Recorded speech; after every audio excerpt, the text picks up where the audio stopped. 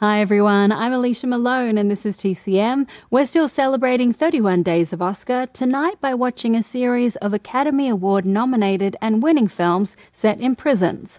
Our next film takes us back to 1930 with a powerful and influential drama that was nominated for 4 Oscars and won 2. It's The Big House, directed by George W. Hill. One of those Oscar wins was for its screenplay written by Frances Marion. For research, MGM arranged for Marion to visit San Quentin Prison, where she wrote copious notes about her observations and the conversations she had with prison inmates, guards, and officials.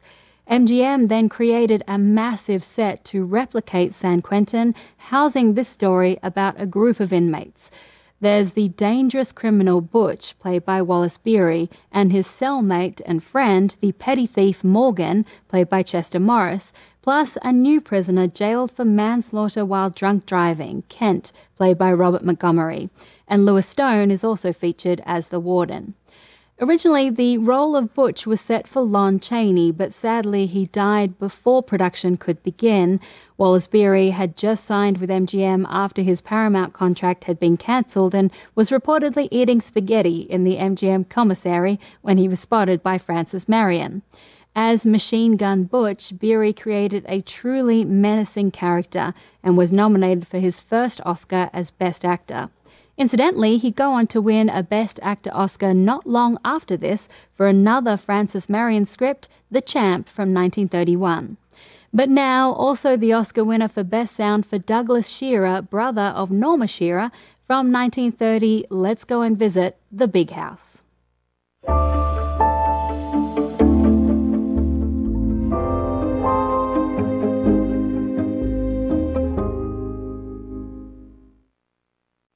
The Big House remains an inspiration for the many prison dramas that have followed it, and when it was released, its merits were acknowledged, being nominated for 4 Oscars for Best Picture, Best Actor for Wallace Beery, Best Sound, and Best Writing for Frances Marion. The Big House won those last 2 Oscars for Sound and Writing, and this was Frances Marion's first Oscar win. She'd go on to win a second Oscar not long after this for The Champ from 1931, which made her the first writer to ever win 2 Academy Awards. Douglas Shearer, who took home the Best Sound Oscar for The Big House, was the brother of actress Norma Shearer, and this was also his first Oscar win. He'd go on to win many more competitive Oscars, plus Technical Achievement Awards and Scientific Awards for his pioneering work in sound, because he was instrumental in the innovation of early sound technology for films.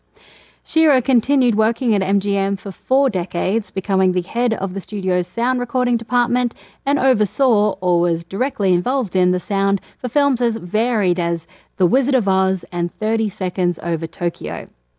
Alrighty, let's take a break and then watch A Prison Break. Our next film on TCM's 31 Days of Oscar follows a criminal who breaks out of the notorious Devil's Island prison. It's from 1973 and stars Steve McQueen with Dustin Hoffman.